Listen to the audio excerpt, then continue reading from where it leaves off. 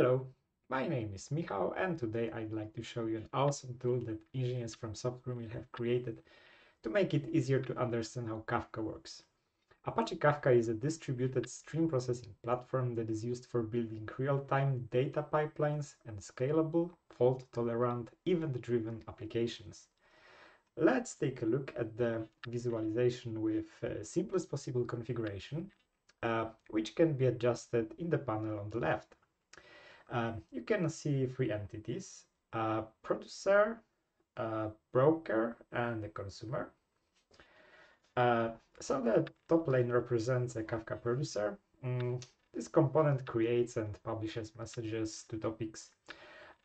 Let's say we are building an e-commerce platform. A service that receives orders from clients could use Apache Kafka producer to inform the rest of the system that an order has been created. The bottom line is a Kafka consumer that subscribes and receives messages from topics. For example, a service responsible for sending emails could continuously fetch the events about new orders and send confirmation emails to clients. And between those two, there is a Kafka broker that does the actual message exchange. It usually runs as a standalone server application as a part of Kafka cluster.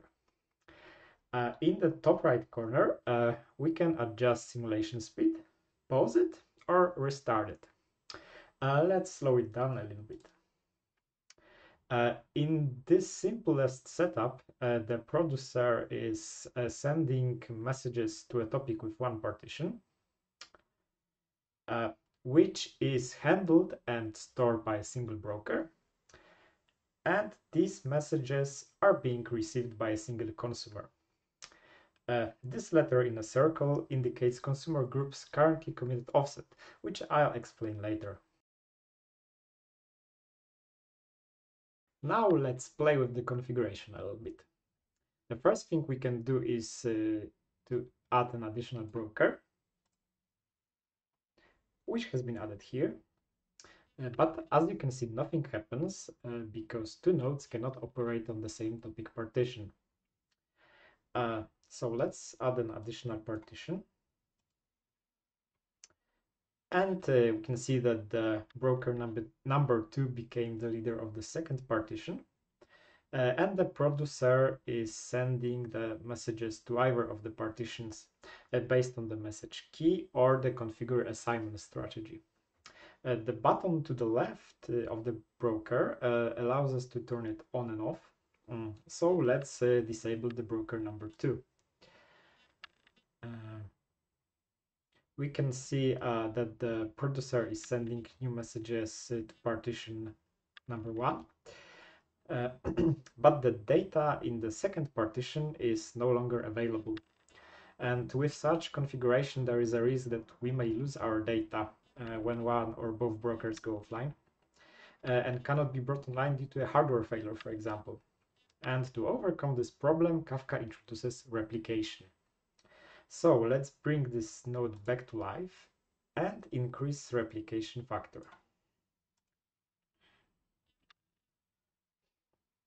Now we can see that the green partition is being replicated to broker number 2 and vice versa. If we disable the broker this time, we can see that the operating broker became the leader of both partitions. And our data is safe. Let's bring it back to life. And now we can see that the broker number 1 is still the leader of both partitions, but they are being followed and replicated by the other broker. Now let's take a look at the consumer's configuration.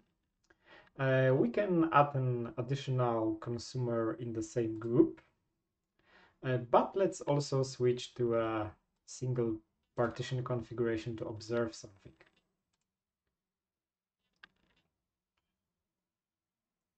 And we can see that the new consumer is idle because just as brokers, two consumers from the same group cannot read the same partition. And if we bring the two partitions configuration back, we can see that the workload is distributed between those two consumers.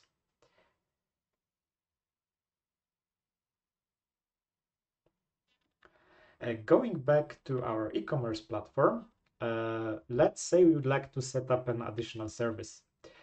The service that prints receipts of the incoming orders, for example. This service needs to receive the same set of messages as the email sending service. And in Kafka, we can solve it by creating a new consumer group. So let's create a third consumer and assign it to group B.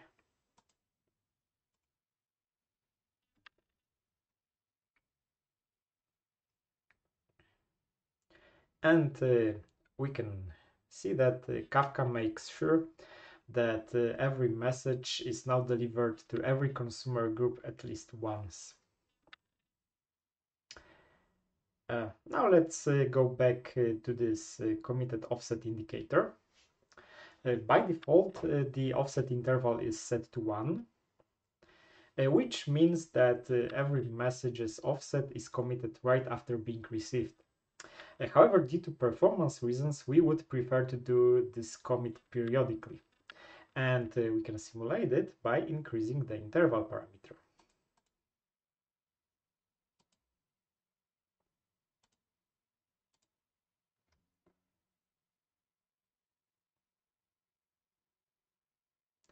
Okay, that's all for today.